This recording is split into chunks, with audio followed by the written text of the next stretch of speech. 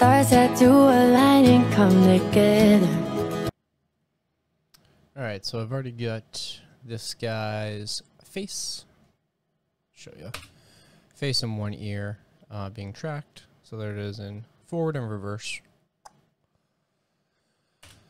So we're going to do the last ear here.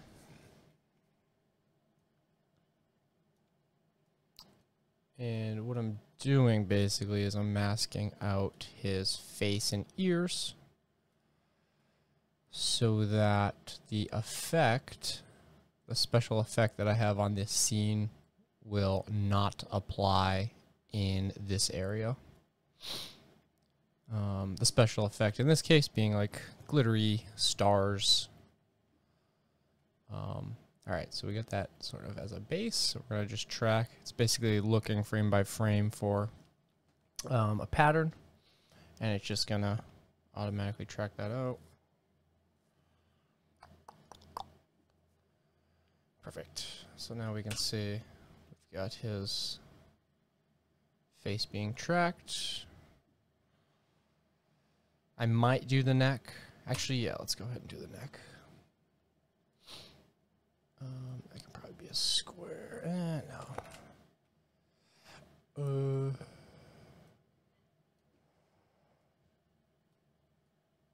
Let's see. The square looked like it had feather, which I will need. I don't know how to feather this. Should we just do that portion of his neck? Yeah. But same idea roughly. Get that set. Oh, that's fine. Start in the middle. Whoops. It's alright. Track it forward and then track it backwards. Alright. And we can track it backwards.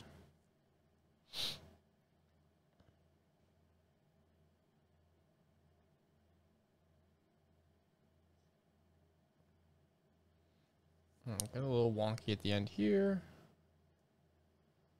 So we'll just clean that up. Track that back forward. And we should be good. Might have to touch that corner up too.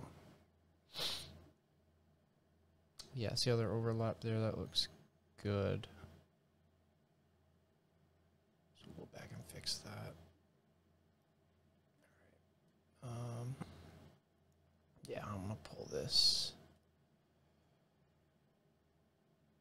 Pull it down below his collar there. I'm gonna pull that up a bit. Okay. Let's track that forward, and then we should be good. Just trying to minimize. Oh yeah, that looks great.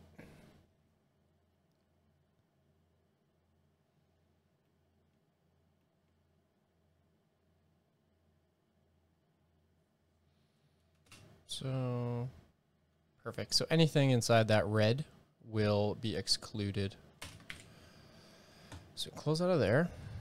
Right now you can see it's only in that area. It's cool, you can see. That's essentially the thing that I just cut out. So we're going to invert it, and now... Stars that do align and come together.